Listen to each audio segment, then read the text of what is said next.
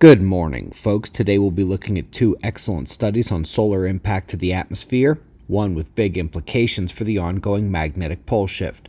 We'll also check out the tropical system and geomagnetic conditions, and we're starting with the last 24 hours on our star. Much quieter day up there, minor flares only, no more eruptions aimed at Earth.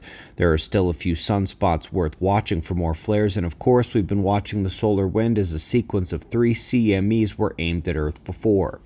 The first two struck before yesterday's show, and the last one struck last night.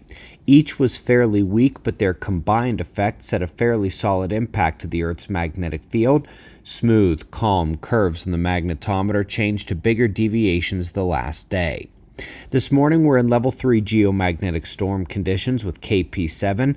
That is enough to drive some solid aurora and have weather impacts, but not large enough to be a technological concern.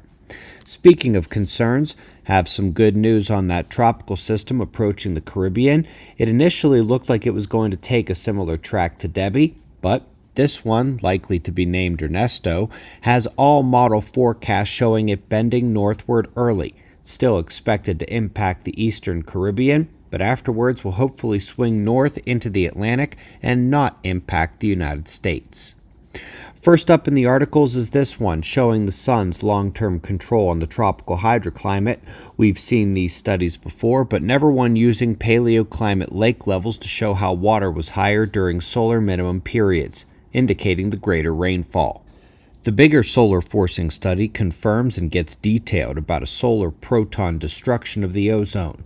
They found that these depletion levels can reach extremely high marks, and we know from previous studies that effect is getting amplified as Earth's losing its magnetic field strength. It's the ongoing geomagnetic excursion.